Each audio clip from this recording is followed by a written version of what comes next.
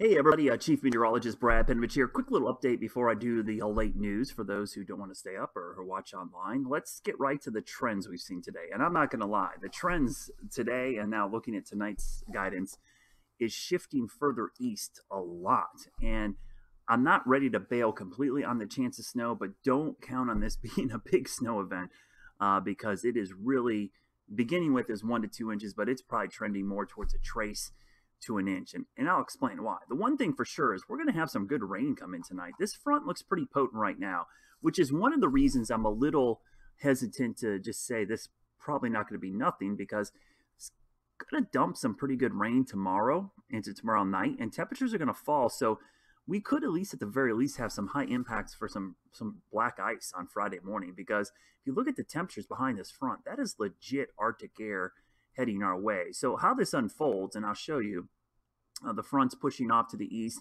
A pretty wet day tomorrow. And again, it's primarily rain for most areas. There will be a little snow in the mountains, but we could get a half an inch of rain tomorrow out of this system. And then the front moves through and the bottom drops out.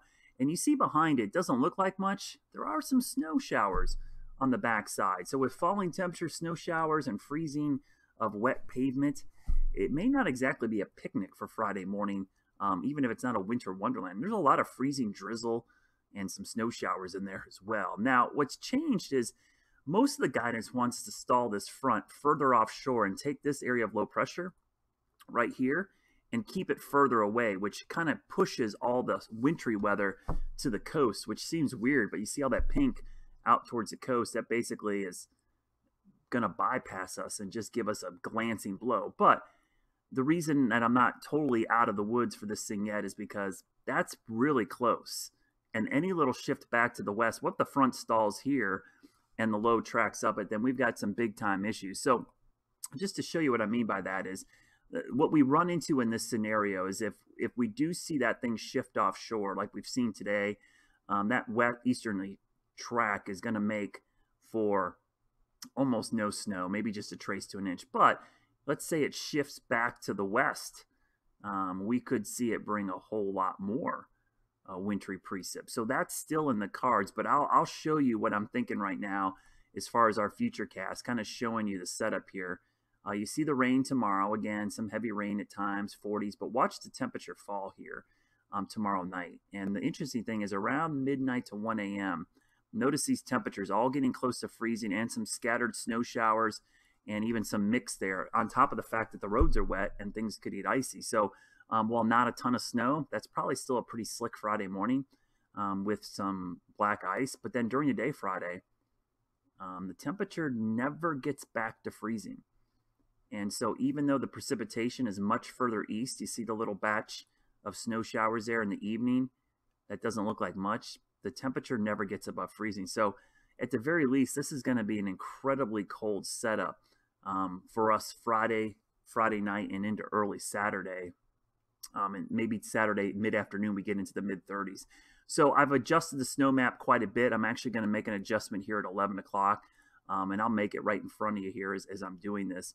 What I'm basically thinking is I'm going to keep this kind of the same right now because that trace to 1 inch is definitely going to be something we got to keep a close eye on because I do think that trace to 1 inch could potentially still cause some slick road conditions, but probably not your winter storm criteria, winter weather advisory probably for the most part. But you get an idea that trace to 1 inch with 2 inches more likely off to the east here. Now, again, those aren't huge totals, but I want to show you something. Look at the winter weather impacts still occasionally in the medium range to low range for that little amount of snow. And that goes to show you just how impactful this could be on the road surfaces out there. And that's why this is such a concern. So let's go back to this model here for a second. And I'm going to stop this right about here. And one of the cool things you can do on our system is make subtle shifts in the model guidance to see, what it looks like. So let's do something here. I'm going to shift everything 50 miles west. Just 50 miles. Oh, I went east, sorry. Went the wrong direction. We want to go west. Let's go west 50 miles. So that's 50 miles west.